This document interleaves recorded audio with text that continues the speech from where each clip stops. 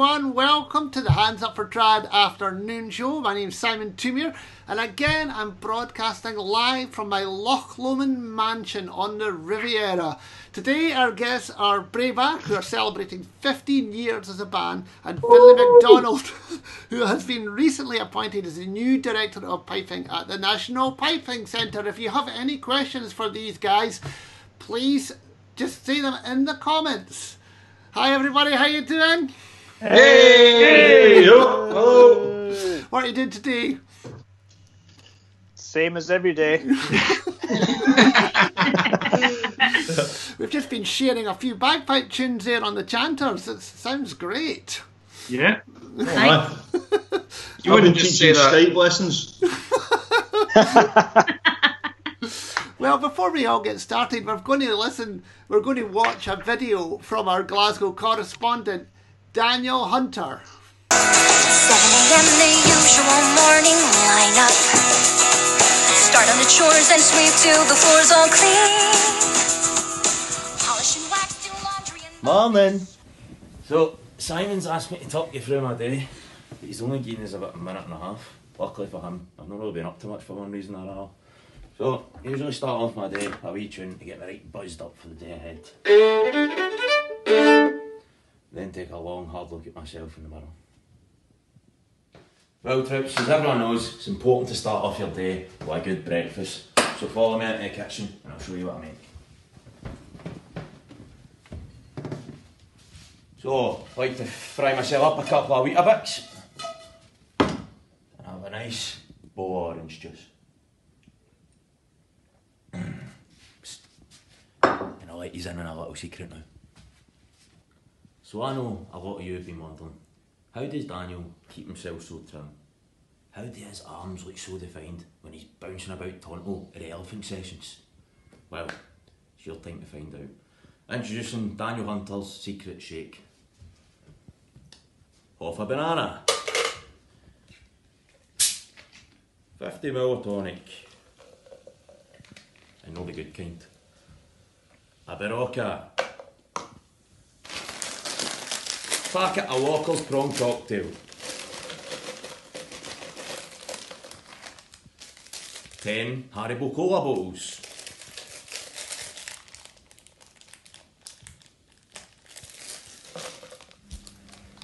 A full bulb of garlic. And an egg.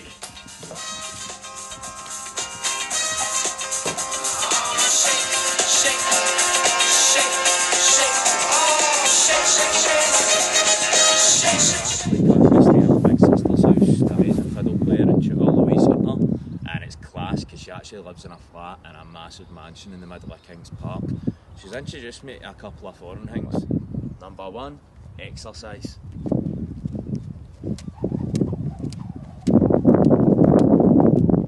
And number 2, yoga. I want to show you my new move. Need to take my hat off. Glad I didn't film this last week because I had one balding apple.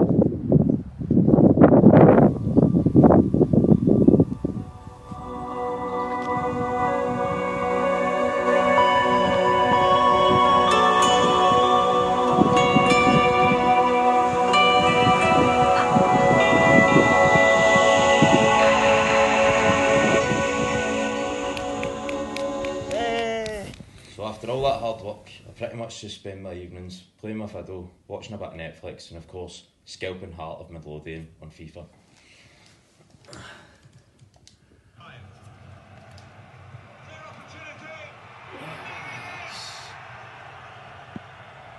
Sorry, Simon.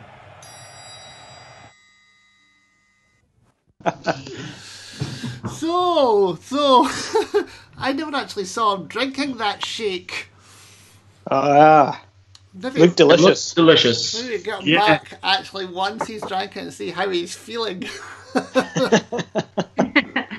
So welcome, Breabach. Thank you.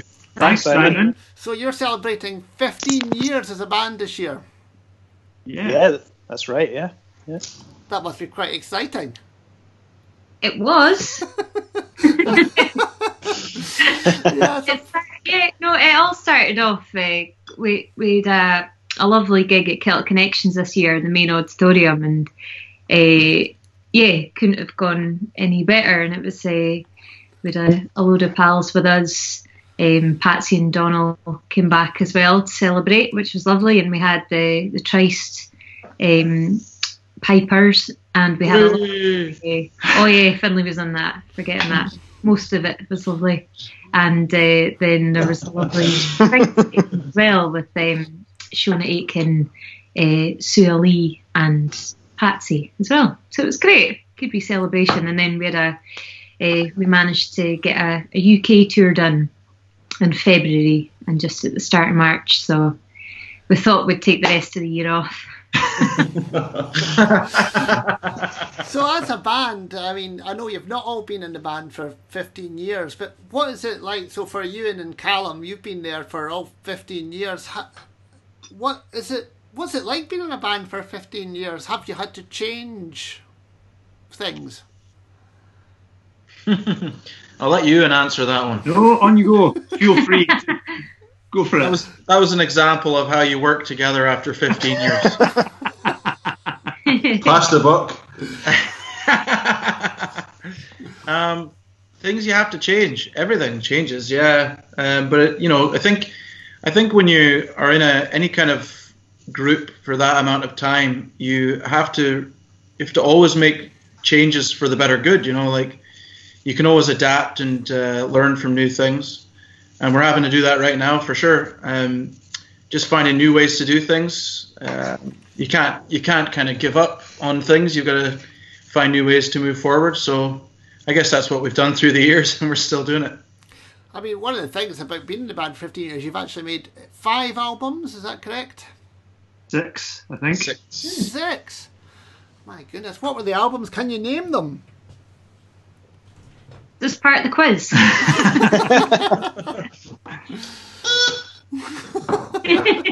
Go on, Ewan. We started with The Big Spree. And then Desperate Battle of the Birds. And then Baun. And then Oorlars. Then Aster. And then we just did Frenzy of the Meeting. Ah, so that's well done. Well, that's extra point Nice, for you Megan. for the later quiz. Nice.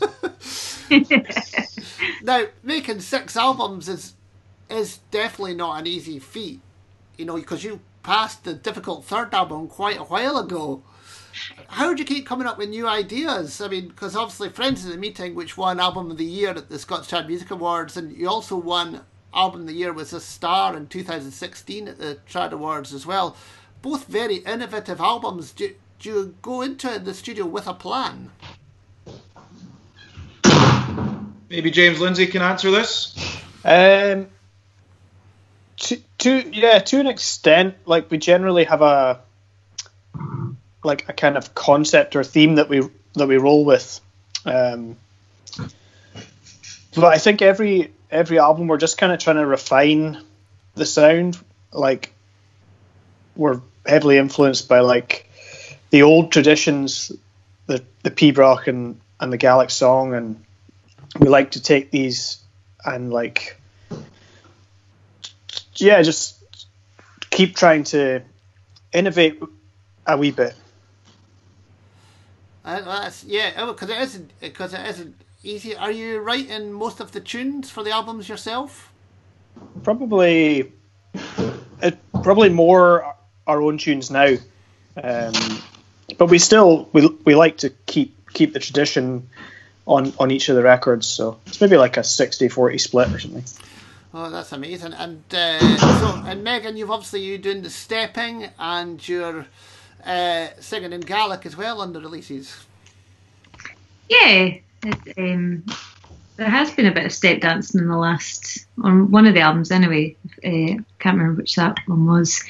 But yes, it's good to, I don't know, try and kind of put as much of our live performance into our studio recordings, That's what we try and aim for a lot as well, which can be quite hard. But and I suppose as well that we've often, in fact, we have every album we've changed up our producers, which kind of brings another element to things. You know, over the years we've had Chris Drevers, Greg Lawson, had Eamon Dourley in the last one, and then working with different engineers as well, like Ian Hutchison stuff. Everyone always brings kind of different their own ideas, and you know, it kind of always creates a new spark and creates something new for us to work with, I suppose. Well, that's amazing. Well, before we see some of your video lists, gee, we've got quite a lot of people from all over the world watching. We've got Fergus from Ontario in Canada, Debbie from Peterborough in Canada, Gareth from Wuhan, Mary Ann in Sweden, Jamie Hunter from Orkney, and Wormit. We've got Jamie. Oh, who else have we got? Dunvegan. Hello, Anne. And we've got Bob Christie from Cork. Gavin from Dundee. I don't want to miss anyone. Oh, hello, Alana from Israel. And Grant, he's on the Fife Riviera. And John Struthers in the Isle of Man. And finally, Steve watching from the north of Derby. Hi, thanks very much for watching. Guys, well, you're going to join us to watch a lovely video of Knees Up. Can you, just before we watch it, can you tell us what this video is? Because it seems to be telling a story. And you're in it, Ewan. Could you tell us about the video?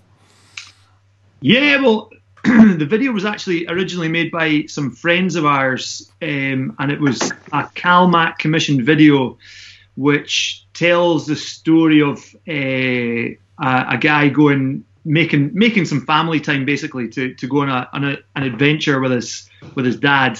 So they released that video, and then because they used our track for it, they allowed us to make an edit of it, to make it a music video for us, I suppose. So there's a lot of scenery from areas that we know well, and through Uist and Barra and Skye, and I make a little cameo cycling up the Kerrang, which was horrendous. but yeah, no, it was made by Andy McCandlish, This Way Up Media. So it's I think they did a great job. It's a lovely video, and I would tell everyone to go and check it out, actually. But before we watch the video as well, if anyone wants to find out more about you guys, you can go to Breabach.com. And all your albums are there, and they can contact you and find out where you're going to be next. Anyway, here's Knees Up.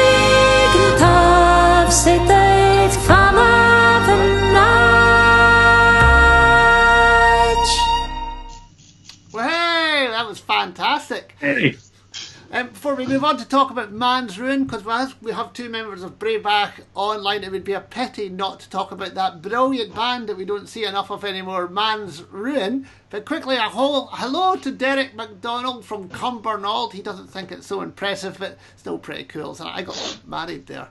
And hello to Joseph from Swindon in Wiltshire. Dougie's Melvin from just round the corner from Finlay. Oh! All right, Dougie. And Dagmar from Germany and Vincent from Leeds. Amazing. Fantastic. Well, guys, Man's Ruin. When did this band start? Well, I suppose it started. I actually did a solo project. It was my solo album back in 2009, which kind of had a crossover to everything that was on it. It was quite a lot of funk crossed over with folk music, I suppose. And that album was called Man's Ruin. And essentially after that album was finished, there was no band that existed. So I just thought it would be nice to go out and play some of the music live and maybe write new stuff. So we started a band, and myself and James Lindsay and Innes Watson, Scott Donald and Hamish Napier formed the band Man's Ruin. So that must have been around 2011, I would imagine, James? Yeah, I think so, yeah. And a wee memory popped up on my Facebook today saying it was 6 years since our last gig. Our last official gig. We've had a couple of unofficial ones, though. Yeah. Secret, underground. Yeah. And you made an album, and was it 2013? You made the album Working for the Man. Well... Yeah, there was a little single we put out then. Oh, was that the single? Sorry, yeah. Yeah, and the last album was Health and Safety. Oh, yes, that's right. With the bright yellow sign. That's the one, yeah. Oh, it was great. And then I think, was it 2013 you played at the Trad Awards, you finished off the night? Yeah, that was great fun. Yeah, you had everyone up dancing. Well, we're going to watch a clip of one of your videos, which again I would tell everyone to actually go and look at. In fact, everyone should go and check out your Bandcamp page at mansruin.bandcamp.com. I totally advise it. In fact, the video just looks so much fun, and it still makes me smile after all these years. Here it is.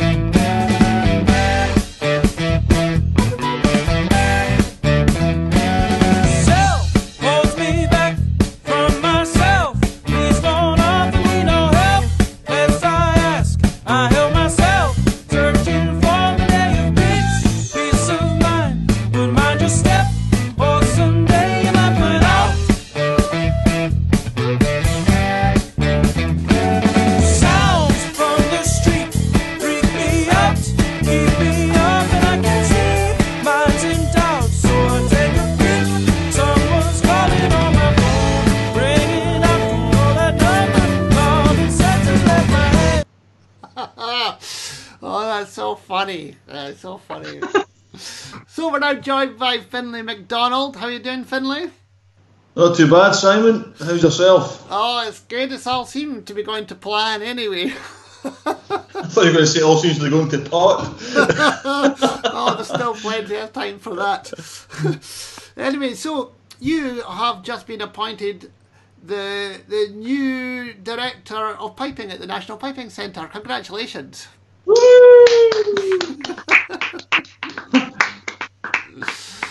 Thank you very much. Aye. I don't officially start until the 1st of June, but I'm still I'm doing bits and bobs to kind of hopefully try and hit the ground running a bit with that. And it's obviously a bit of a kind of strange time for it all to happen with the lockdown and all that. But it's I guess I'm kind of 50% terrified and 50% excited about the prospect. Yeah, because you've also just been made the artistic director of Piping Live as well, the Piping Live Festival. Yes, aye, same, Double success. Well, get appointed one week and then have to cancel the festival the following week. So it's not exactly a great track record so far. Oh, yeah, but Piping Live is a fantastic festival, and you've obviously been heavily involved in the programming for many years. Since the start, yep. 2004 was the first one. I've been kind of involved from the get-go, really, so it's amazing. It's been great to see it kind of grow and develop how it has, and you know, we had some great stuff planned for this year, and unfortunately that's not going to happen, but you know, we'll just have to look forward to next year and just try and make it even bigger and better, I guess. So can you tell the people watching this what the National Piping Centre is? It's a piping school, essentially. We have premises in McFaither Street, right at the top of Hope Street, and we've also now got premises in the West End, Otago Street, which was formerly the College of Piping. And we run, I mean, essentially we teach pipes, but that covers a huge range of different projects that we do, from individual lessons off the street, night classes, HNC, a degree course in conjunction with RCS, a semester course with Glasgow and Edinburgh University. We've got PhD students, master students, Pipe and Live Festival, the National Youth Pipe Band of Scotland. You know, it goes on. We've got a lovely restaurant and hotel as well, and we do lots of different functions, and so I mean, there's a huge team of people involved that kind of make it happen, and it's global as well, because we do outreach programs in Italy, America, Germany, all over the place. So we're kind of based in Glasgow, but I guess we've got a kind of international reach, and we're all over the place doing stuff. Are you still head of the piping degree at the Royal Scottish Conservatoire? I am until June. Yeah. Right, yeah. Yeah. So I'm seeing this term out, the last term, and then we'll have to find someone else to do that. Oh, as I go into the kind of director role.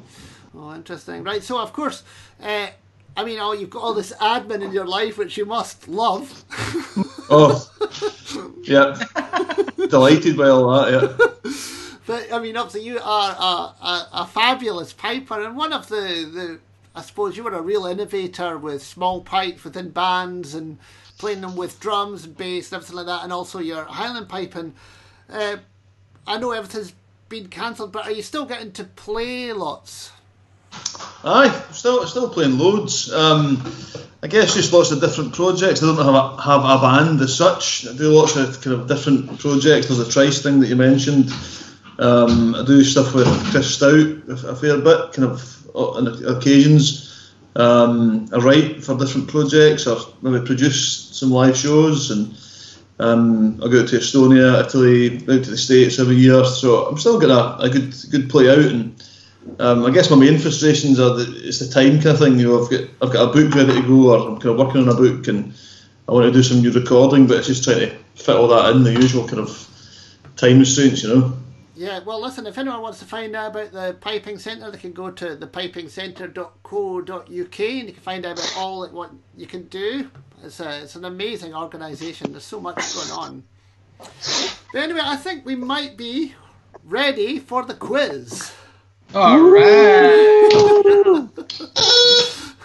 So, just for the viewers at home, we asked everyone to bring in their own buzzers. Can everyone play their buzzers?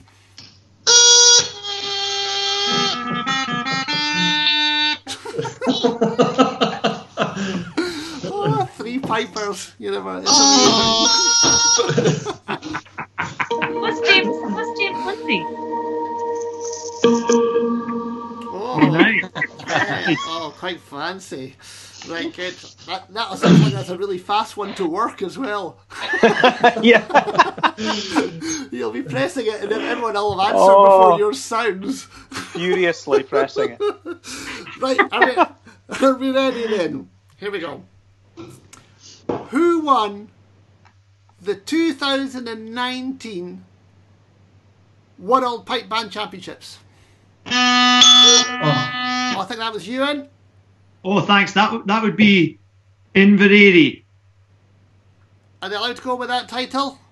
Piping Centre Director? I don't know. I think that's a bit shabby, you, to be honest. I think we need the full title there. think it's Inverary and District. District. Oh, yeah. Well, because we're having fun. Oh, Half Callum. a point. Callum, your wife has just said, "Come on, Callum." Hold on, She means to get the dinner on. we can actually see that online. Hold on, can we see it? Can you see? Oh, there we go. She wants me to get the dinner cooked. Right, question number 2. What is the missing word in this album title? A, O Scottish Fiddle.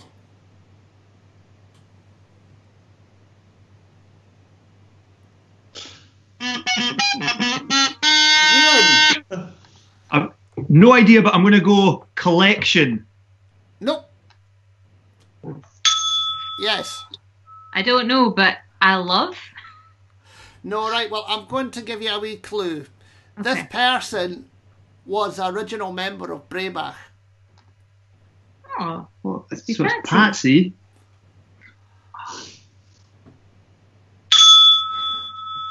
A really lovely collection of fiddle tunes. No, she'll be so happy What? when she watches this. No, What of fiddle tunes? it's a glint. Oh, Scottish Fiddle. Patsy Reed's original Breabach's member. Her Sorry, Patsy. solo The album. best tune book. It's a third solo album and it's definitely worth getting. PatsyReed.com. Right. Question 3. So it's still 1-0 to Ewan. What year did classic player Ingrid Henderson win the BBC Radio 2 Young Tradition Award? Callum? I really don't know, but I'm going to say 1999. Wrong. Megan? It was 1968. She is definitely younger than she looks. Finlay?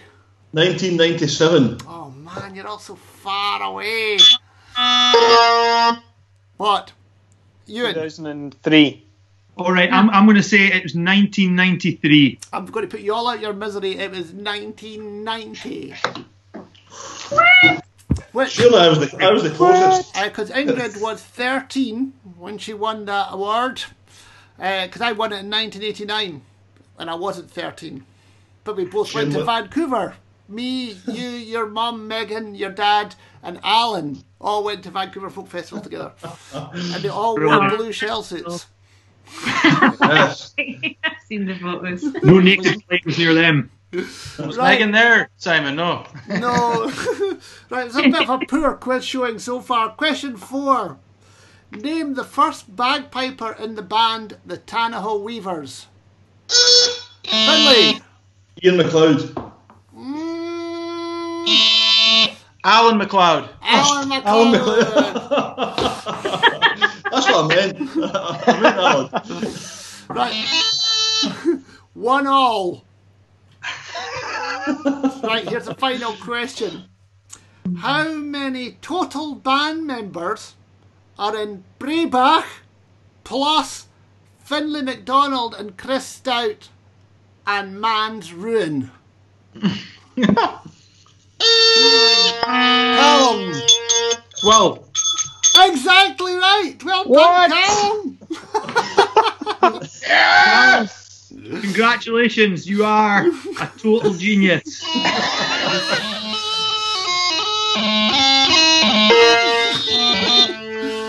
Well, fantastic. So Callum wins 2-1. James won by hitting his button on his keyboard and nobody heard a thing. And thanks to Creative Scotland for helping Hands Up for Trad to make this programme. And we'll be back on Monday at 2 p.m. with a Canaris Quintet. See you the next time. Nice one, Simon. See you. Cheers, guys. Thank you.